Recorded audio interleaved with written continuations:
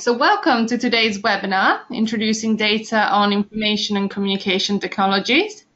I'm Margherita. I work at the UK Data Service and I'm based in Manchester. And today I'm presenting with Cara Booker, a research fellow at the Institute for Social and Economic Research at the University of Essex. Right, before we start, just a couple of things. So all attendees are muted throughout the webinar, so we won't be able to hear you.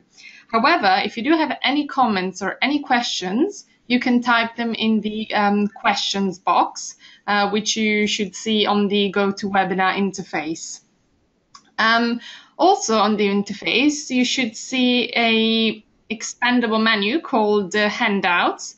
And I have uploaded a presentation in PDF format. If any of you want to download it before the end of the presentation and wants to note on it or click on the links or so on, that's available to you. It should also be available on our website a couple of days from today with the recording of the webinar if everything goes smoothly. Right, so before I start the actual presentation, I have a question for you, and I'm going to launch a poll and just to check that everybody can hear me.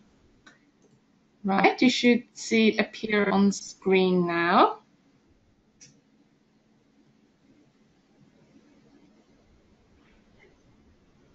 Okay, most of you have voted. Right, give it a couple more seconds. 3, 2, 1. Oh, and as you can see, all of you can hear me, which is great. So the next slide is not necessary, fortunately. Right, so overview of today's webinar. I'm going to talk about some data on information and communication technologies, and I'm going to show you how to search and find it on our website. I'm also going to talk you through the supporting documentation and useful resources that the UK Data Service holds. And then Cara will talk about her research. So she will give an overview of the aim of the study, the data used, which is understanding society, the methodology, and the discussion. And at the end, we'll take your questions. Right, so information and communication technologies are reshaping the world, transforming the way in which we communicate, work, manage crises, do business, and even spend our free time. And these changes, in turn, drive new policy development to address the societal impacts of digital technologies. So it's an important element of the social world, and there's lots of research that's being conducted around this topic. The UK Data Service holds data on a wide range of ICT topics, such as mobile communication, telework, social media, radio, television, internet use, mass media, security, trust, and so on. These key research areas help you understand how the fast-evolving world of digital technology impacts people's lives and communities. And it also changes the way we interact, and that's why it is one of the key areas of interest for many social scientists. So many surveys collect data on information and communication technologies, but the information collected can vary. So the first task in the beginning to research ICT is to search for a good source of data. And that's where the UK Data Service can help. So for those who are unfamiliar with the UK Data Service, we provide a single point of access to a wide range of social science data. If you're new to the service and want to know more about how to search and access our data holdings, you can find many video tutorials, and there's a link here at the bottom, and especially if you've downloaded the slides, you'll be able to click on it. Right, just very quickly, let's talk about how to find and search for ICT-related data on our website. So this is our homepage, ukdataservice.ac.uk. And obviously you can type a keyword in our Discover search box, or you can go to data types if you already know which type of data you're looking for. So if it's census data, international data, longitudinal data, UK service, or so on. However, we do also have theme pages, and information and communication technologies is one of the themes that we have them on. So let me just give you a short demonstration of these pages. So you get to them on our website. We're going to get data, and then data by theme. And this one is information and communication. So under the key data tab, so the first tab, you just find a list of main studies that we hold that are related to ICT. And you can see, for example, the British cohort study, British social attitude survey, community life survey, and so on. It gives you an idea of the coverage and of the topics. These are only the main studies. It's important to remember. So if you go onto the Discover search box or this Discover tab here, there's links to just all the range of studies related to information and communication, and just also links to discovering other resources that we hold. Under the Analyzing tab, we've got some video tutorials on how to visualize and analyze ICT data using our platforms, for example, Nesta and UKDS.stat. Under research, we've got some examples of how data has been used in research, so our case studies. For the first one is the research Cara is going to talk about later on. And then here, for example, we've got one about broadband access in the UK. And then last but not least, we've got a tab on resources, internal and external resources that could help researchers conducting research on ICT. Right, so back to the presentation. I just wanted to give you a few examples of what kind of data and statistics you'll find. So I just have some simple frequencies to show you. So for this one, I've used Nesta, and the data set that it comes from is the Opinions and Lifestyle Survey Internet Access Module, January, February, and March 2014, and you can see that at the top. And the question that has been asked to respondents is, do you or anyone in your household have access to the internet at home by any device, regardless of whether it is used? And you can see the percentage of people that responded yes, for example, which is 83.6%. The percentage who said no, don't know, refusal, and then the valid cases, the missing cases, and so on. So this is an example of what kind of variables you'd find. And then I've got another example. This one comes from the Community Life Survey 2014-2015. And the question is, speak on the phone or video or audio call via the internet with family members or friends. So they're asking, if they have these phone or video calls more than once a day, 2 to 3 times per week, about once a week. And I think these are really interesting statistics that you could find in surveys.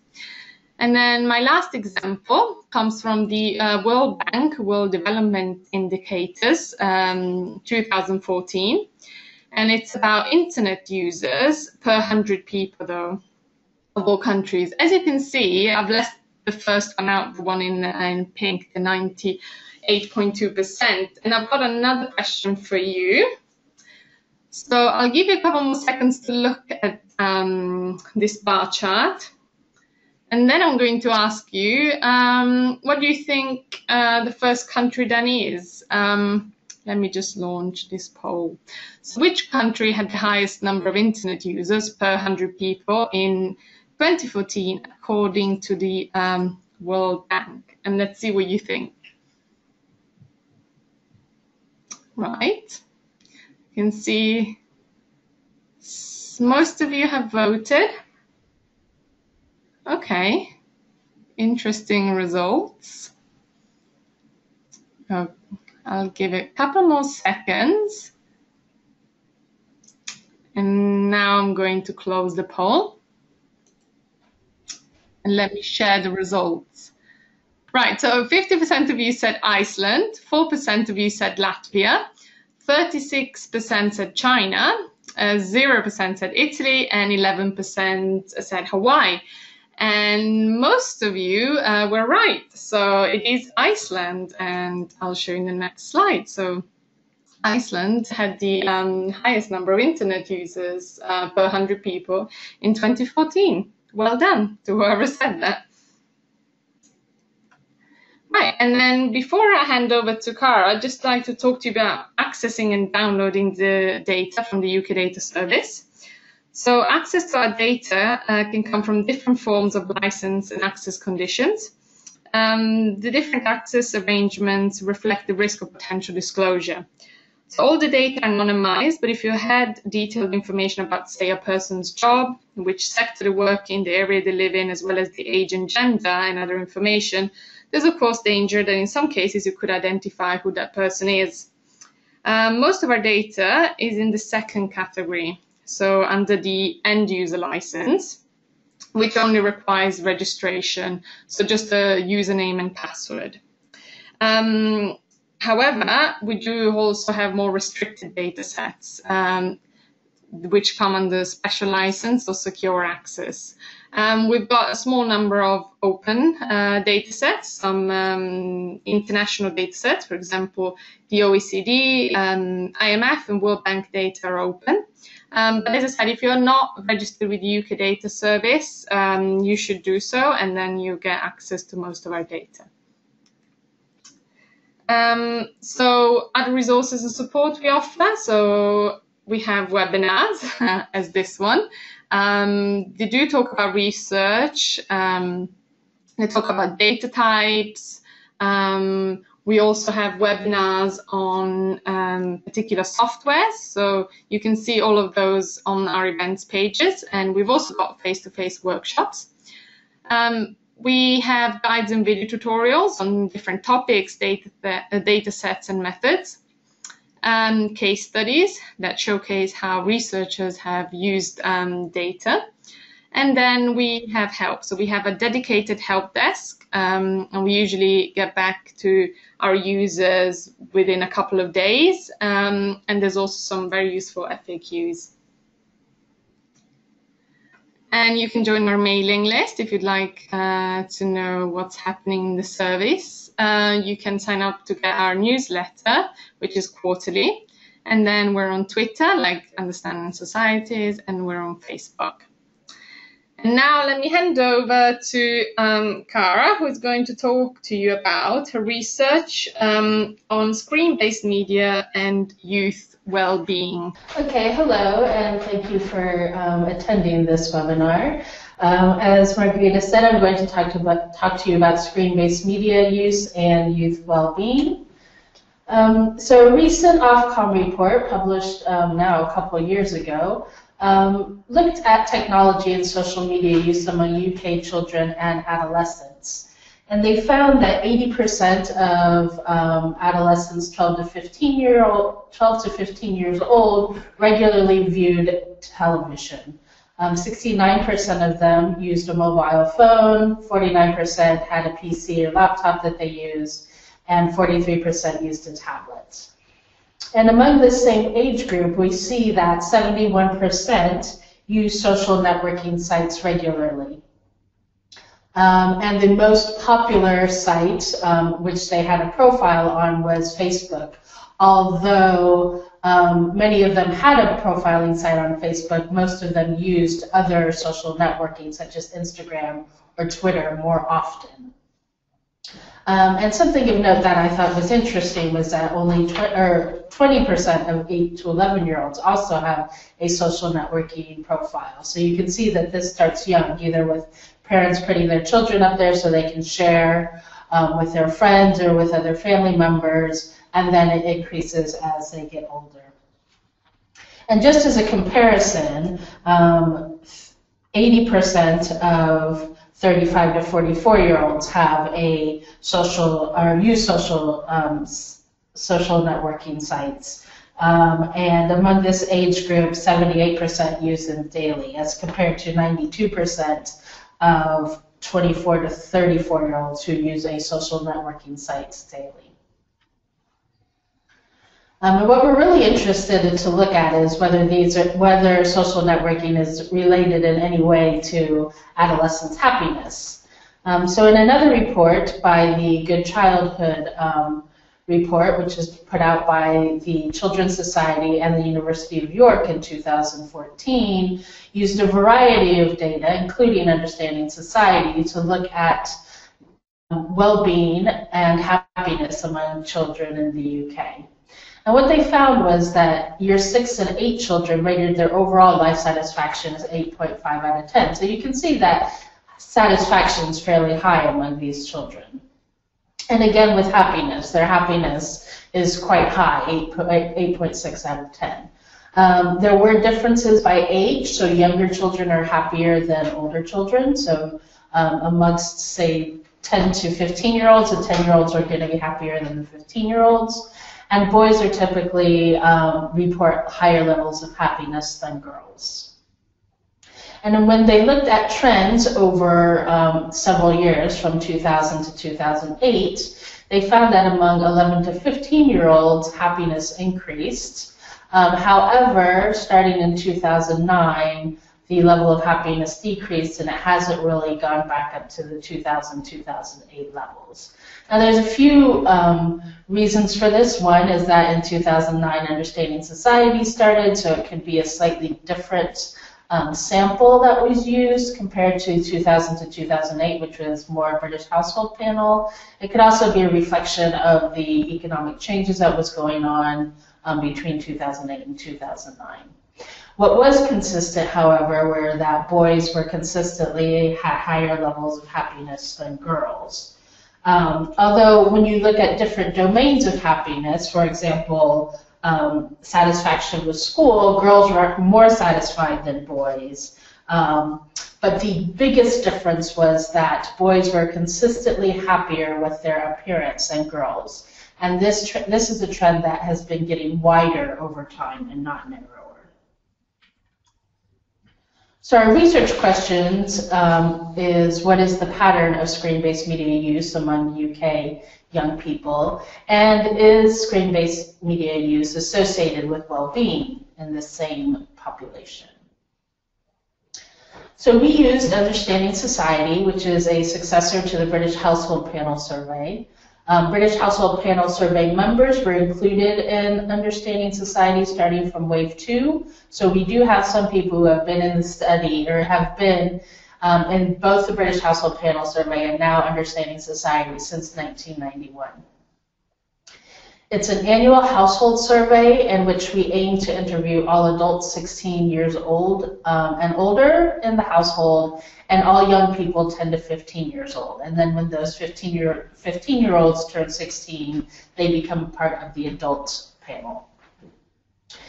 It was representative of the United Kingdom population in 2009. It's comprised of 4 subsamples, and one of those subsamples is an ethnic minority boost. I will just be using the general population sample. There's also a comparison sample for the ethnic minority boost and an innovation panel subsample. At Wave 1, which was in 2009-2010, there were over 100,000 individuals and 40,000 households who were interviewed across 3 of those 4 samples. Some questions are asked annually and others are asked on a rotating basis, and I will explain a little bit more about that when we come to the questions that I used. So the youth panel of Understanding Society, as I said, is given to young people 10 to 15 years old. It's a paper and pen questionnaire that they are given while the adults are given their questionnaire, and the youth are usually given the questionnaire in a separate room than the adults in order to protect their confidentiality. Again, similar to the adult interview, there are some questions that are asked annually and some that are asked on rotating modules. At Wave 1, there were just under 5,000 young people who completed the questionnaire, and a little bit more than half of them were male. Currently, 5 ways of data are available from the UK Data Service, and it has just over 10,000 young people across the 5 ways who have participated in this youth panel. So we looked at the following questions: hours spent on playing computer games on a school day, whether they use the internet for playing computer games, playing games on a games console, chatting on social networking sites such as Facebook, and watching television. And we also have questions on happiness. We have 6 questions, and we added those together. And then we looked at the top 10%, those who scored in the top 10%. We also used the Strength and Difficulties questionnaire, which is a questionnaire that assesses young people's emotional difficulties. And again, we looked at the top 10%. So we looked at those who had particularly low well-being as compared to those with fewer problems or fewer problem behaviors.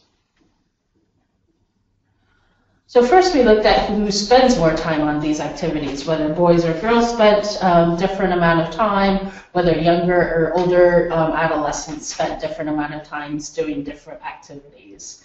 And what you can see from this figure is that there is no difference in computer games between genders. However, older adolescents, those 13 to 15, played more computer games than those who are 10 to 12. Not surprisingly, you see that boys play more games on a console than girls.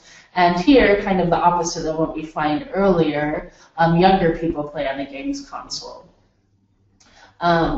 Girls tend to watch television and chat on social networking sites more than boys.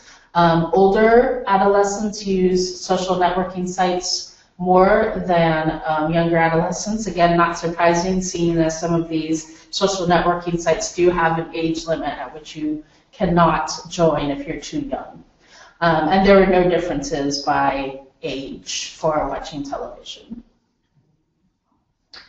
And then looking to see if these activities are related to happiness, we looked at, compared to those adolescents who reported doing any of these activities less than 1 hour a day, we looked at those who did activities 1 to 3 hours per day or 4 or more hours per day. And this is during a school, your typical school day. So these kids are in school. So if they're doing any of these activities 4 or more hours per day, it's quite a bit.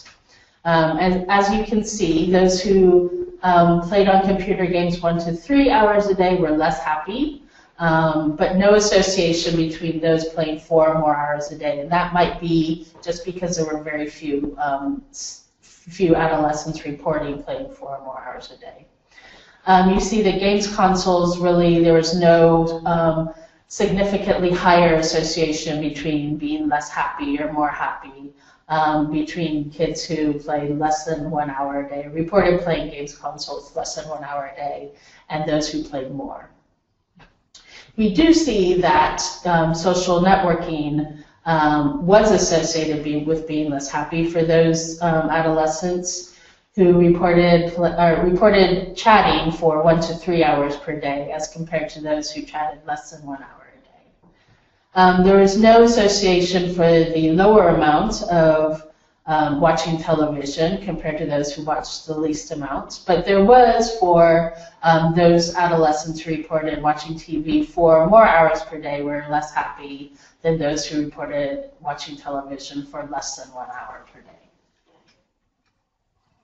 And then going on and looking at socio-emotional difficulties, so we're kind of now looking at the low well-being part of the scale, we see different patterns here. So we see no associations for any amount of playing computer games, but we do see those who played games consoles pretty much more than 1 hour a day had more difficulties compared to those who reported playing games consoles for less than an hour a day. And unlike what we saw with social networking sites and happiness, we don't see an association for the moderate amount of social networking sites, so that from 1 to 3 hours, but we see those adolescents who reported being on social networking sites for 4 or more hours per day had more difficulties. And here we see no association with television, where we did see a slight association with happiness. So from this research, we concluded that there were different patterns of social screen media use behavior by both gender and age, and there was an association between screen-based media use and well-being. However, these associations differed by type of screen-based media use and the measure of well-being. So we kind of wanted to look at this a bit more and look at changes over time. So the analysis that I just showed you was from wave 1, and it was just looking at a snapshot. It was looking at associations right as the study was starting. And we wanted to, now that we have 5 waves of data, we wanted to look at changes over time and whether social networking use and happiness change with age among UK young people, and whether these changes are related, and again, looking at initial levels of social networking use and looking at or happiness and seeing if they're related with changes in the other over time. So this is kind of the overall model. It's very busy, but I hope to be able to explain it to you quite quickly. So at the top you have social networking use between ages 10 and 15, so as adolescents get older, and we're going to look at their initial use, their level of initial use, that's the intercept, and then we're going to look at the slope, which is the change over time. And we do the same thing with happiness at the bottom. And we look to see if there's any differences by child's gender, by parental marital status, by their parents' ethnicity, and their parents' highest education qualifications.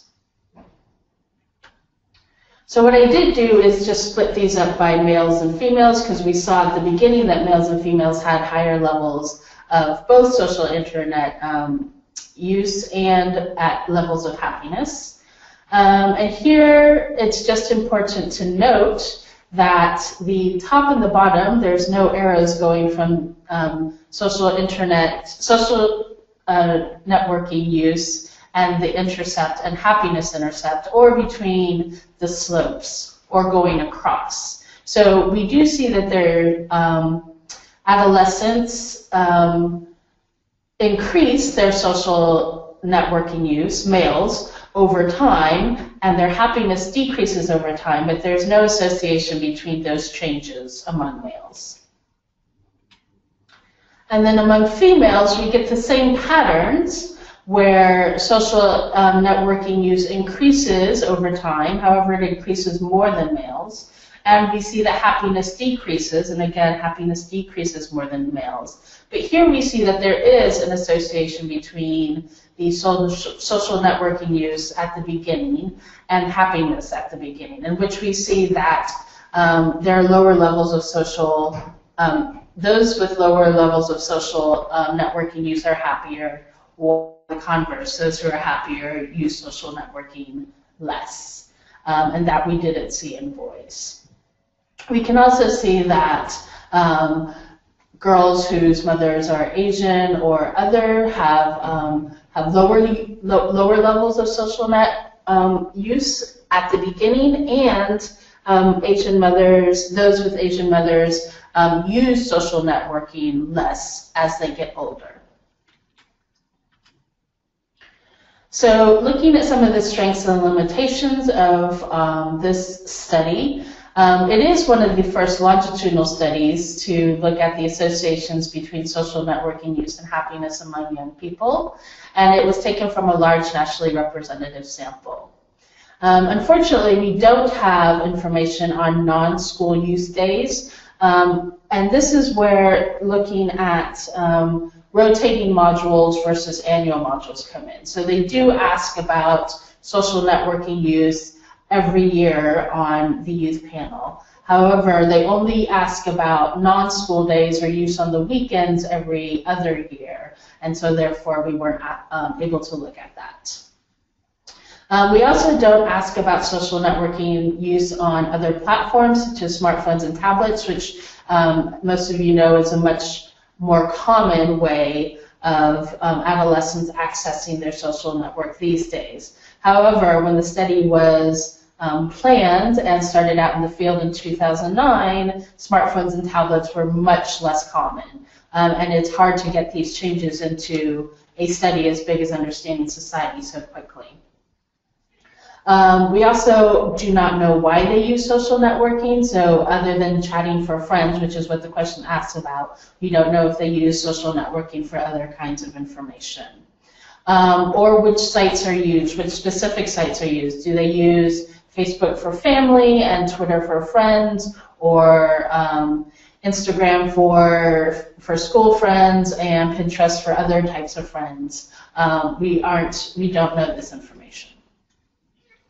So we do want to look at non-school day use and all of the things I just said, use on different platforms, the reason why they're using social networking apps, the quality of relationships with other users. So are they talking to friends that they actually know from school? Are they talking to friends that they met on these social networking sites?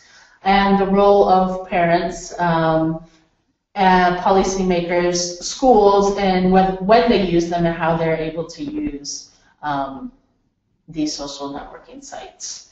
So quickly, I just want to acknowledge our funders from the ESRC who fund all of us, myself and my co-authors, Professor Amanda Sacker and Yvonne Kelly, who are at UCL, and Dr. Alexander Skew, who's now at British Airways. There's more information. You can contact me, or you can contact anything about ISER from our newsletter. We're on Twitter, we're on Facebook. And that is me. Thank you very much. Thank you very much for attending. Thank you to Cara for presenting at our webinar and sharing all of this knowledge. And have a good afternoon, everyone.